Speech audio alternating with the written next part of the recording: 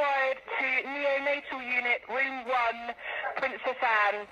Crash team required, neonatal unit, room 1, Princess Anne. Thanks for coming, crash team. Please assume TABC crash positions and I will give you an SWAT handover.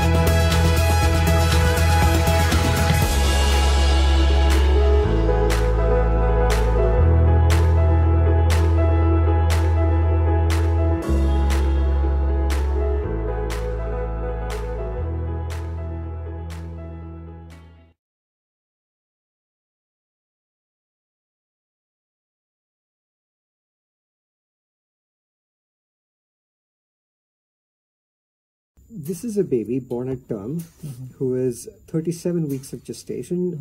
There was rupture of membranes. The baby was born and I was called to review the baby by the midwifery team, but actually the baby had very poor respiratory efforts.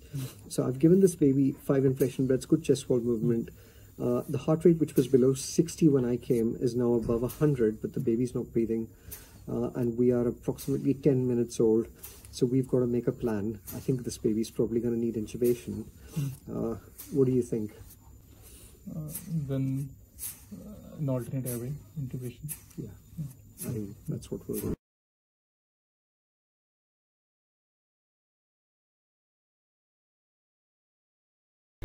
We have a term baby who had a normal delivery with a antenatal, postnatal hemorrhage, found to be at an hour old, having grunting. On arrival, stats were poor and temperature was low. We've warmed the baby. We used PEEP initially and then the heart rate dropped and we needed to do full CPR for approximately, well, that's ongoing, and we have been doing that for the past 6.5 minutes. The EC tubes, it appears to be in the right position with good bilateral air entry and CO2 change.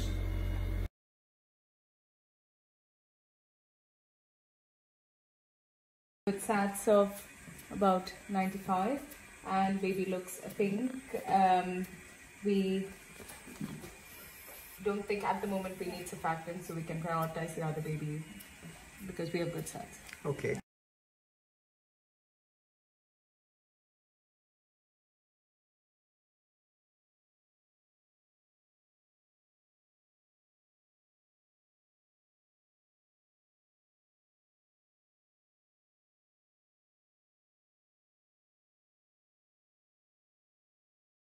A recap, please, guys. So team 1 first. Would you like to recap where you are at 10 minutes? Yeah, so we've got the tube in and we are continuing with ventilation tests. We have got good heart rate of more than 100. Our sets are a bit low in 70s, but we are already on 100% of oxygen. So Might need some surfactant? We'd like to give some surfactant at this point of time. Okay, so airway, breathing, circulation. Circulation-wise, got a UVC in, has received 10 mL per kilo of normal saline bolus, and we've asked for the O-negative blood and that was given another 10 mL per kilo is given. Okay, team B. Team B, our baby is intubated now and has a heart rate of with SATs of about 95 and baby looks pink. We don't think at the moment we need surfactant, so we can prioritize the other baby because we have good SATs. Okay, well done.